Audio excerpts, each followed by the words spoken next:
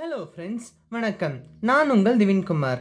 இன்னைக்கு நாம பார்க்க போற சாப்டர் என்னன்னா 12th ஸ்டாண்டர்ட்ல பயோபாட்னில இருக்கிற ஃபர்ஸ்ட் லெசன். அதோட சாப்டர் நேம் என்னன்னா Asexual and Sexual Reproduction in Plants. இந்த சாப்டர் பத்தி தான் நம்ம பார்க்க போறோம். அதாவது பிளான்ட்ஸ்ல ரீப்ரொடக்ஷன்ங்கற process எப்படி நடக்குதுங்கறத பத்தி தான் நாம இந்த சாப்டர்ல டீடைலா பார்க்க போறோம். வாங்க फ्रेंड्स, நாம இந்த வீடியோக்குள்ள போகலாம். ஓகே ஃப்ரெண்ட்ஸ், நம்ம இந்த ரீப்ரொடக்ஷனை பற்றி சின்ன வயசுலேருந்து நிறைய படிச்சிருக்கோம். ரீப்ரொடக்ஷன்னா என்னன்னு நான் உங்ககிட்ட கேட்டேன்னா உங்கள் ஒவ்வொருத்தருக்கும் டிஃப்ரெண்ட்டான ஒப்பீனியன் இருக்கும். ஆனால் ரீப்ரொடக்ஷனோட பேசிக் ஐடியா என்ன அப்படின்னு பார்த்தீங்கன்னா, ஒரு ஆர்கானிசம் தன்னை மாதிரியே இன்னொரு ஆர்கானிசமை ப்ரொடியூஸ் பண்ணுற அந்த ப்ராசஸை தான் நம்ம ரீப்ரொடக்ஷன்னு சொல்லுவோம். ஓகே ஃப்ரெண்ட்ஸ், நாம் இந்த வீடியோவோட ஃபஸ்ட்டு செக்மெண்ட்டில் ரீப்ரொடக்ஷனோட டெஃபினேஷன்ஸை பற்றி பார்க்கலாம். ரீப்ரொடக்ஷனை நம்ம எப்படி டிஃபைன் பண்ணுவோம் அப்படின்னா, reproduction is a vital process for the existence of a species. அதாவது என்ன சொல்கிறாங்கன்னா, ரீப்ரொடக்ஷனுங்கிறது ஒரு ஆர்கானிசமோட லைஃப் சைக்கிளில் ரொம்ப இம்பார்ட்டண்ட்டான ப்ராசஸ்ன்னு சொல்கிறாங்க. அந்த ரீப்ரொடக்ஷன் எதுக்கு ஹெல்ப் பண்ணுது அப்படின்னா, எக்ஸிஸ்டன்ஸ் ஆஃப் த ஸ்பீஷீஸ்க்கு ஹெல்ப் பண்ணுது. அதாவது ஒரு ஸ்பீஷீஸ் ஒரே ஜென்ரேஷனோட முடிஞ்சு போயிடாமல் அடுத்தடுத்த ஜென்ரேஷனுக்கு கண்டினியூ ஆகிறதுக்கு தான் இந்த ரீப்ரொடக்ஷன் ஹெல்ப் பண்ணுது. இதுக்கு எக்ஸாம்பிளாக நம்மளே சொல்லலாம். இப்போ நம்ம தாத்தா இருக்காங்க, நம்ம தாத்தாக்கு அப்புறம் நம்ம அப்பாவுக்கு அப்புறம் நமக்கு அப்புறம் நம்ம குழந்தைங்க, அதுக்கப்புறம் அவங்க குழந்தைங்க, இப்படி கண்டினியூ ஆகிக்கிட்டே இருக்கல ஜென்ரேஷன். இந்த மாதிரி ஸ்பீஷீஸோட கண்டினியூவிட்டிக்கு இந்த ரீப்ரொடக்ஷன் ஹெல்ப் பண்ணுது. செகண்ட் பாயிண்ட் என்னன்னா, it brings suitable changes through variation in the offsprings for the survival on the earth. அதாவது இந்த ரீப்ரொடக்ஷன் என்ன பண்ணும் அப்படின்னா, அந்த பேரண்ட் ஆர்கானிசம்க்கும் அதோட யங் ஆர்கானிசம்க்கும் நடுவில் ஒரு சில சேஞ்சஸை ஏற்படுத்தும். அந்த சேஞ்சஸை நம்ம என்னன்னு சொல்லுவோம் அப்படின்னா வேரியேஷன்னு சொல்லுவோம். இந்த வேரியேஷன் எதுக்கு கிரியேட் ஆகுது அப்படின்னா, அந்த ஆஃப்ஸ்ப்ரிங் தன்னோட லைஃப்பை எந்த விதமான டிஸ்டர்பன்ஸும் இல்லாமல் சக்ஸஸ்ஃபுல்லாக கம்ப்ளீட் பண்ணுறதுக்கு தான் இந்த மாதிரி வேரியேஷன் கிரியேட் ஆகுது. அதாவது அந்த ஆர்கானிசம் அந்த சர்வைவல் ஆன் தி எர்த்துங்கிற அந்த ப்ராசஸை சக்ஸஸ்ஃபுல்லாக கம்ப்ளீட் பண்ணுறதுக்கு இந்த வேரியேஷன் ஹெல்ப் பண்ணுது. இது நம்ம எஸ்பெஷலாக செக்ஷுவலி ரீப்ரொடியூசிங் ஆர்கானிசம்ஸில் தான் பார்ப்போம். ஏசெக்ஷுவல் ரீப்ரொடக்ஷனில் வேரியேஷன்ஸே இருக்காது. இது ரொம்ப இம்பார்ட்டண்ட்டான பாயிண்ட், நம்ம எல்லாம் ஞாபகம் வச்சுக்கணும். அடுத்து என்ன அப்படின்னா, இம்பார்ட்டன்ட் ரோல் இன் இவல்யூஷன். அதாவது ரீப்ரொடக்ஷன் இவல்யூஷனுக்கு ஹெல்ப் பண்ணுதுன்னு சொல்லியிருக்காங்க. இவல்யூஷன்னா என்னன்னா, நம்ம தமிழில் பரிணாமம்னு சொல்லுவோம். அதாவது ஒரு ஆர்கானிசம் அதோட ப்ரிமிட்டிவ் ஸ்ட்ரக்சர்லேருந்து கொஞ்சம் அட்வான்ஸ்டு ஸ்ட்ரக்சராக டெவலப் ஆகிற அந்த ப்ராசஸை தான் நம்ம இவல்யூஷன் சொல்லுவோம். இப்போ எக்ஸாம்பிளுக்கு நம்ம மங்கீஸையும் ஹியூமனையும் எடுத்துக்கலாம்.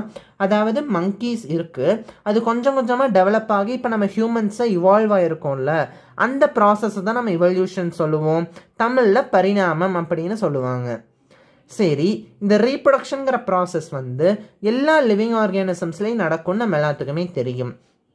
ஆனால் இந்த பிளான்ட்ஸில் நடக்கிற ரீப்ரொடக்ஷனில் மட்டும் சில ஸ்பெஷல் கேரக்டரிஸ்டிக்ஸ் இருக்குது, சில ஸ்பெஷல் இம்பார்ட்டன்ஸ் இருக்குது. ஏன் அப்படின்னா, பிளான்ட்ஸில் ரீப்ரொடக்ஷன் நடந்தால் தான் இந்த வேர்ல்டில் இருக்கிற எல்லா லிவிங் ஆர்கானிசம்ஸுமே எக்ஸிஸ்ட் ஆக முடியும். ஏன் அப்படின்னா, இப்போ ஒரு பிளான்ட் இருக்குன்னா அந்த பிளான்ட்டை ஒரு சில அனிமல்ஸ் சாப்பிடும். பிளான்ட் ஈட்டிங் அனிமல்ஸ் நம்ம சொல்லுவோம், ஹெர்பிவோர்ஸ்ன்னு சொல்லுவோம். அப்போ ஒரு பிளான்ட் இருந்துச்சுன்னா அந்த பிளான்ட்டை இந்த ஹெர்பிவோர்ஸ் சாப்பிடுது. இந்த ஹெர்பிவோர்ஸை யார் சாப்பிடுவாங்க? இந்த கார்னிவோர்ஸ்ங்கிற இந்த அனிமல் சாப்பிடுவாங்க. அப்போ இந்த பிளான்ட் எதுக்கு பேஸாக இருக்குது? ஹெர்பிவோர்ஸ்க்கும் இந்த பிளான்ட் தான் பேஸாக இருக்குது, கார்னிவோர்ஸ்க்கும் இந்த பிளான்ட் தான் பேஸாக இருக்குது. இந்த பிளான்ட்டில் ரீப்ரொடக்ஷன் ஒழுங்காக நடந்தாதான் இந்த ஹெர்பிவோர்ஸும் கார்னிவோர்ஸ்க்கும் ஃபுட் இருக்கும்.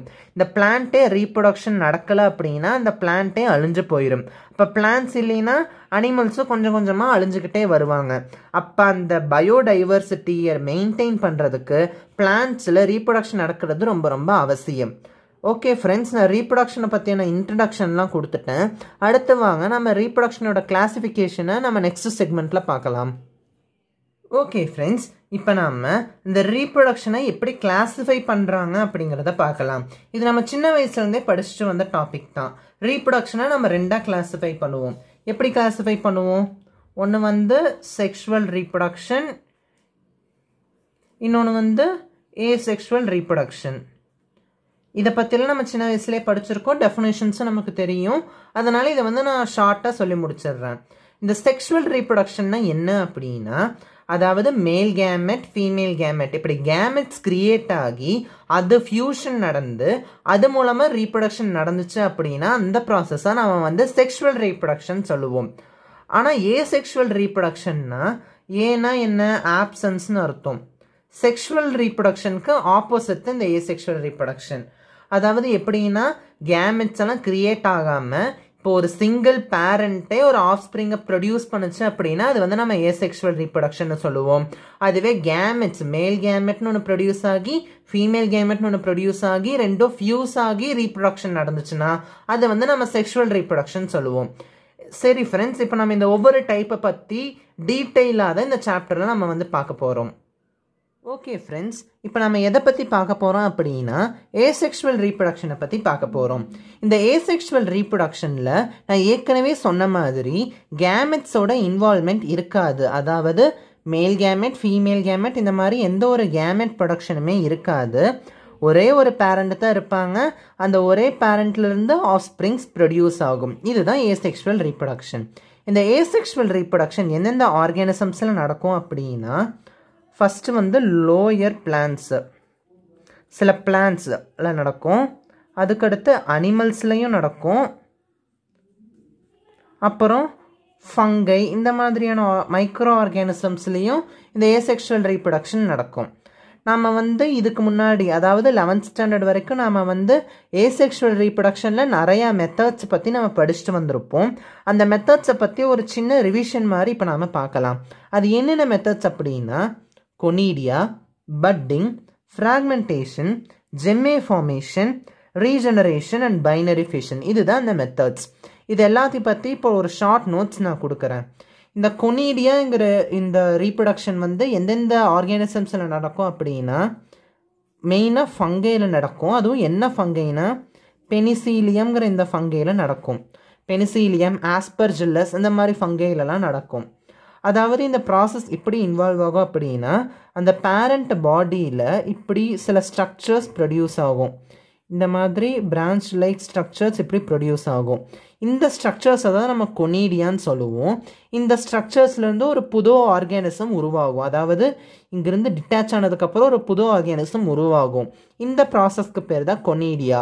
இந்த ப்ராசஸ் மூலமாக தான் பெனிசீலியம் இந்த மாதிரியான ஆர்கானிசம்ஸ் வந்து ரீப்ரொடியூஸ் பண்ணுது. பெனிசீலியம், ஆஸ்பர்ஜில்லஸ் இந்த மாதிரியான ஆர்கானிசம்ஸ். நம்ம நெக்ஸ்ட்டு எதை பற்றி பார்க்க போகிறோம் அப்படின்னா பட்டிங்கை பற்றி பார்க்க போகிறோம். இந்த பட்டிங்க்கு ஒரு சூட்டபிள் எக்ஸாம்பிளாக நம்ம எதை சொல்லலாம் அப்படின்னா ஈஸ்ட்டை சொல்லலாம். அதாவது இந்த ப்ராசஸ் எப்படி இன்வால்வ் ஆகும் அப்படின்னா இப்போ இதுதான் அந்த ஈஸ்ட், அந்த பேரண்ட் ஆர்கானிசம்னு வச்சுக்குவோம். இதுலேருந்து ஒரு சின்ன அவுட் க்ரோத், ஒரு மொட்டு மாதிரி ஒரு அவுட் க்ரோத் ப்ரொடியூஸ் ஆகும். இந்த அவுட் க்ரோத் வந்து கொஞ்ச நாள் ஆக ஆக இப்படி நல்லா ஓரளவுக்கு டெவலப் ஆனதுக்கப்புறம் இந்த பேரண்ட்லேருந்து இப்படி டிட்டாச் ஆகி தனியாக போயிடும். அப்படி டிட்டாச் ஆகி போனதுக்கப்புறம் அது ஒரு இண்டிவிஜுவல் ஆஃப் ஸ்ப்ரிங்காக அது ஒரு இண்டிபெண்ட் லைஃப்பை வாழ ஆரம்பிக்கும். இந்த ப்ராசஸ்க்கு பேர் தான் பட்டிங். அதாவது பேரண்ட்லேருந்து ஒரு சின்ன அவுட் க்ரோத் கிரியேட் ஆகும்.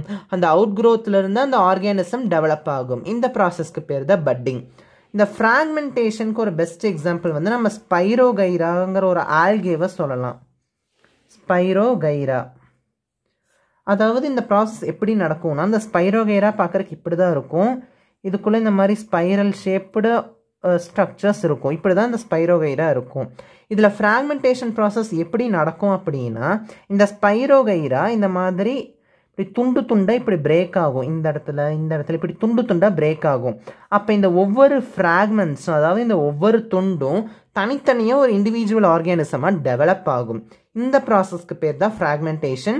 இது ஸ்பைரோகைரா மாதிரியான ஆர்கானிசம்ஸ்லாம் நடக்கும். அடுத்து ஜெம்மே. இது வந்து கொஞ்சம் ஸ்பெஷலைஸ்டு மெத்தடு. அதாவது இது எதில் இருக்கும் அப்படின்னா இந்த மார்ச்சான்டியாங்கிற ஒரு பிரையோஃபைட்டில் இருக்கும். அதாவது மார்ச்சான்டியாங்கிறது ஒரு ஆர்கானிசம். இந்த ஆர்கானிசம் எந்த கேட்டகரியில் வரும் அப்படின்னா பிரையோஃபைட்ஸுங்கிற கேட்டகரியில் வரும். இது வந்து இந்த மார்ச்சான்டியாவில் தான் இந்த மாதிரி ஜெம்மே ஃபார்மேஷன் இருக்கும். அதாவது இந்த மார்ச்சான்டியோட பாடி பார்க்குறதுக்கு இப்படி இருக்கும். அப்போ இந்த மார்ச்சான்டியோட பாடியில் இந்த மாதிரி இப்படி ஒரு ஸ்பெரிக்கல் ஸ்ட்ரக்சர்ஸ் கிரியேட் ஆகும். இந்த ஸ்பெரிக்கல் ஸ்ட்ரக்சர்ஸை தான் நம்ம வந்து ஜெம்மேன்னு சொல்லுவோம். அப்புறம் இந்த ஜெம்மையெல்லாம் கொஞ்சம் மெச்சூர் ஆனதுக்கப்புறம் இந்த பேரண்ட் ஆர்கானிசம் விட்டு தனித்தனியாக செப்பரேட் ஆகி போகும். இப்படி செப்பரேட் ஆகி போகிற ஜெம்மை வந்து ஒரு புது ஆஃப்ஸ்ப்ரிங்காக டெவலப் ஆகும். இந்த ப்ராசஸ் தான் நம்ம ஜெம்மை ஃபார்மேஷன் சொல்லுவோம். நெக்ஸ்ட் என்ன கொடுத்துருக்காங்கன்னா ரீஜென்ரேஷன் கொடுத்துருக்காங்க. இந்த ரீஜென்ரேஷனுக்கு நமக்கு பெஸ்ட் எக்ஸாம்பிள் நமக்கே தெரியும், பிளனேரியாங்கிற ஆர்கானிசம். அதாவது இந்த ஆர்கானிசம் பார்க்குறதுக்கு இப்படி இருக்கும். இப்போ இந்த ஆர்கானிசமில் வந்து இப்போ இந்த ஹெட்டு தனியாக இந்த டெயில் தனியாக இந்த மாதிரி செப்பரேட் ஆகி போயிருச்சு அப்படின்னா இந்த ஹெட்லேருந்து ஒரு ஆர்கானிசம் உருவாகும். அப்போ இந்த மிடில் பீஸ்லேருந்து இப்படி ஒரு புது ஆர்கானிசம் உருவாகும். இந்த டெயில் பீஸ்லேருந்து இப்படி ஒரு புது ஆர்கானிசம் உருவாகும். அப்போ ஒரே ஒரு ஆர்கானிசம்லேருந்து அந்த பார்ட்ஸ் வந்து ரிமூவ் ஆச்சு அப்படின்னா அந்த ரிமூவ் ஆன பார்ட்ஸ்லேருந்து ஒரு புது ஆர்கானிசம் உருவாகும். இந்த ப்ராசஸ்க்கு பேர் தான் நம்ம ரீஜென்ரேஷன் சொல்லுவோம். அடுத்து நம்ம எல்லாத்துக்குமே தெரிஞ்ச ஒரு ப்ராசஸ் தான் இந்த பைனரி ஃபிஷன். பைனரி ஃபிஷன்னா என்ன? ஒரு பேரண்ட் செல் இருக்கும். அந்த பேரண்ட் செல் ரெண்டாக டிவைட் ஆகி 2 யங் ஒன்ஸை ப்ரொடியூஸ் பண்ணும். இதுதான் பைனரி ஃபிஷன். இதுக்கு வந்து இந்த யூனிசெல்லுலர் ஆர்கானிசம்ஸ், அமீபா, இந்த மாதிரியான ஆர்கானிசம்ஸ் எல்லாம் எக்ஸாம்பிளாக சொல்லலாம். இதெல்லாம் தான் different methods of asexual reproduction. இதெல்லாம் இந்த மாதிரி லோயர் பிளான்ட்ஸ், அனிமல்ஸ், ஃபங்கை இதெல்லாம் நடக்கும். ஓகே ஃப்ரெண்ட்ஸ், இப்போ நாம் க்ளோன்ஸை பற்றி பார்க்கலாம். க்ளோன்ஸுங்கிறது என்ன அப்படின்னா இந்த ஏசெக்சுவல் ரீப்ரொடக்ஷன் மூலமாக ப்ரொடியூஸ் ஆகிற இந்த யங் ஒன்ஸை தான் நம்ம க்ளோன்ஸ்ன்னு சொல்லுவோம். இந்த க்ளோன்ஸ் பார்க்குறக்கு எப்படி இருப்பாங்க அப்படின்னா மார்ஃபாலஜிக்கலாகவும் ஜெனட்டிக்கலாகவும் ஐடென்டிக்கலாக இருப்பாங்க. அதாவது வெளித்தோற்றத்தை வச்சு பார்த்தாலும் சரி, அந்த ஆர்கானிசம்ஸ்க்கு உள்ளே இருக்கிற ஜெனட்டிக் கேரக்டர்ஸை வச்சு பார்த்தாலும் சரி, பார்க்குறக்கு சிமிலராக ஒரே மாதிரி இருப்பாங்க. அவங்க ஏன் அப்படி இருக்காங்க அப்படின்னா நான் ஏற்கனவே சொல்லியிருக்கேன், ஏசெக்சுவல் ரீப்ரொடக்ஷனில் வேரியேஷன்ஸ்னு ஒன்று இருக்காது, செக்ஷுவல் ரீப்ரொடக்ஷனில் தான் இருக்கும்னு நான் சொல்லியிருக்கேன். இப்படி வேரியேஷன்ஸ்னு ஒன்று இல்லாத காரணத்தினால க்ளோன்ஸ் எல்லாம் பார்க்குறக்கு ஐடென்டிக்கலாக இருப்பாங்க. ஓகே ஃப்ரெண்ட்ஸ், இந்த வீடியோவில் நான் ஏசெக்சுவல் ரீப்ரொடக்ஷனோட இன்ட்ரடக்ஷன் பார்ட்டில் கம்ப்ளீட் பண்ணிட்டேன். அப்கமிங் வீடியோஸில் ஹையர் பிளான்ஸில் எப்படி ரீப்ரொடக்ஷன் நடக்குதுங்கிறத பற்றி நான் அப்லோட் பண்ணுறேன். இன்றைக்கி நான் நடத்தின டாபிக்ஸ் எல்லாம் உங்களுக்கு கிளியராக இருக்கும்னு நான் நம்புகிறேன். என் வீடியோ உங்களுக்கு பிடிச்சிருந்துச்சு அப்படின்னா லைக் பண்ணுங்கள், உங்கள் ஃப்ரெண்ட்ஸ்க்கும் ஷேர் பண்ணுங்கள். ஏதாச்சும் டவுட்ஸ் இருந்துச்சுன்னா கமெண்ட் பண்ணுங்கள். கண்டிப்பாக சப்ஸ்கிரைப் பண்ணுங்கள். அப்போ தான் நான் நடத்துகிற வீடியோஸ் என் டோர் ஸ்டெப் மூலமாக உங்களை வந்து சேரும். தேங்க்யூ ஃபார் வாட்சிங் மை வீடியோஸ். நன்றி, வணக்கம்.